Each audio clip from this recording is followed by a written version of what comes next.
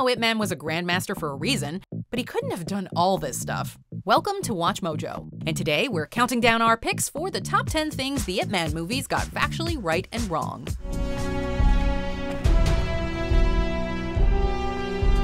For this list, we're sticking with the core 4 Ip Man movies, in which Ip Man is the central character, and thus discounting the spin-off Master Z Ip Man Legacy, in which he does not appear.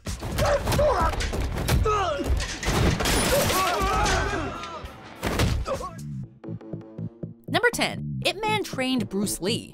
True.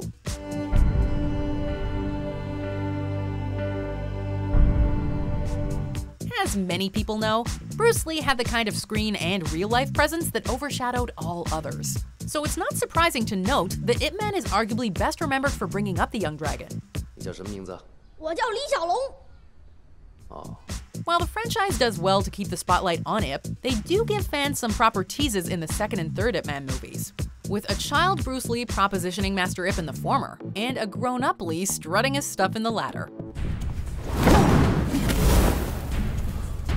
While their adventure together in Ip Man 4 the finale has no basis in reality, we can't deny that actor Danny Chan adds a dynamic layer to the series with his embodiment of Lee. Number 9. Ip Man practiced Wing Chun. True. Wing Chun. Ip Man. Okay, if the movies had gotten this one wrong, then we'd have a serious problem. A form of Kung Fu, Wing Chun is a light, composed form of self-defense that sees practitioners use their opponent's forcefulness against them. Towards the end of his life, Ip Man himself described it as, quote, maintaining one's flexibility and softness, all the while keeping in the strength to fight back, much like the flexible nature of bamboo.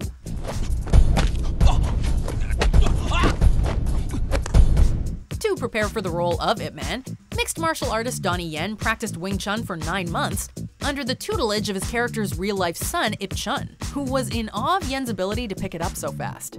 Yeah, us too. Okay, let's deal. Seems to me that your Wing Chun fist is the fastest. Wi-Fi backpaw. Number 8. Ip Man fought a British boxer. False. This'll be a piece of cake, mate. Just go out there and get him, slugger. As great as this fight is at the end of Ip Man 2, which showcases martial arts going up against boxing, it has more in common with Rocky IV than actual history. Sure, it's an exhilarating climax to end the film on, but never did an English boxer by the name of Taylor the Twister Miller come to Hong Kong in an effort to accentuate Western fighting styles over Eastern ones. Not only did Ip Man never engage in such a fight, but he only retroactively came to such prominence in the worldwide martial arts zeitgeist upon the advent of Bruce Lee. So just chalk this one up as another fictional climax, like his supposed bout with Sum Nung in Ip Man 3.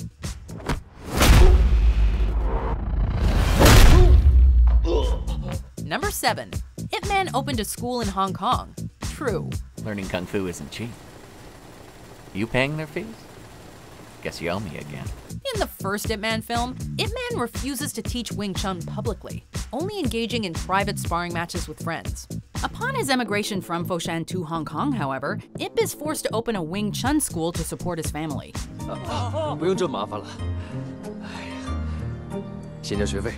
this mostly falls in line with reality, the circumstances surrounding it vary. For one, his family only briefly lived with him in Hong Kong. More on that later. The 1960s saw Ip dealing with financial instability, prompting him to form the Wing Chun Athletic Association in 1967. According to former student Duncan Leung, some of this money went towards his opium addiction, something the movies certainly did not acknowledge. Number 6. Ip Man traveled to America. False. Your teacher? I am a teacher. I teach Chinese Kung Fu. To wrap up the series, Ip Man 4, the finale, sees the titular Grandmaster accepting Bruce Lee's invitation to visit San Francisco in an attempt to find better schooling for his son Ip Ching. There, because he's Ip Man, he of course gets embroiled in the Kung Fu controversies happening overseas. Though the plot manages to incorporate multiple branches of Ip Man's life, there's no reason to believe that Ip Man ever left Hong Kong, let alone Asia, especially if he'd been recently diagnosed with throat cancer. And seeing as the movie takes place in 1964, Ip Ching would in reality have been 28 at the time, a tad too old to attend high school anywhere. Yeah. Number 5. Ip Man was wealthy. True. Mommy said start fighting or everything will be broken. Though the Ip Man franchise typically shows the Grandmaster in dire straits, his depiction at the beginning of the first film as a wealthy homeowner was right on the money.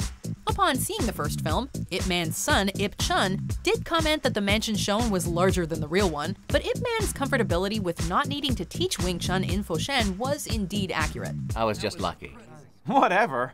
You were the treasure of Canton. That isn't to say that Ip didn't hold down work there, however, as the real Ip Man spent much of his time serving as a police officer in Foshan. It would be our honor if you placed it in your house. Thank you very much. Number 4. The Japanese invasion forced Ip into poverty.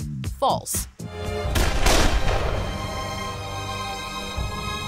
In 1937, the Second Sino-Japanese War saw Japan's forces invading mainland China, and that's about where the similarities end.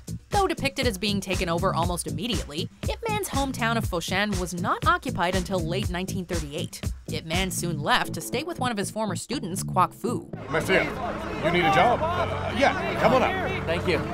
He wouldn't return until the war ended in 1945, when Ip Man essentially resumed his status as a police officer. He began training his son Ip Ching in Wing Chun some years later. Daddy, you practice martial arts, right? Why did you stop it? I get hungry when I exercise, so I need to exercise less.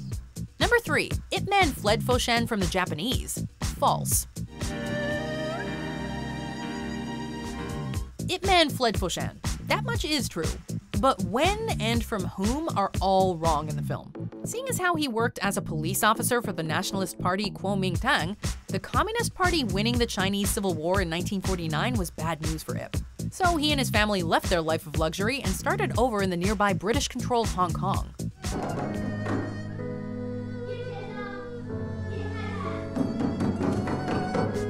While absconding in the wake of defeating a Japanese general in hand-to-hand combat and getting shot for his troubles is cinematic, it isn't the slightest bit true. It's so untrue, in fact, that he only left Foshan for good roughly a dozen years after the film said he did. Number 2.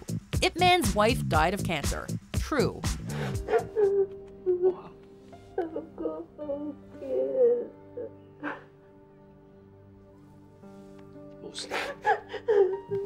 Ip Man 3 is arguably the most poignant of the 3 movies, deriving much of its pathos from the relationship between Ip Man and cancer-stricken wife Chiang Wing-sing. While Ip Man putting his marriage over his martial arts reputation is touching, it's not exactly how things actually played out, as the two hadn't seen each other for a total of 9 years upon her death in 1960. Shortly after arriving in Hong Kong, Chiang Wing-sing returned to Foshan to retrieve identity cards, only to be blockaded by the subsequently established borders between China and Hong Kong in 1951, keeping her there. Not to burst your bubble further, but Ip Man even had a mistress from 1955 to 1968, with whom he had an illegitimate son.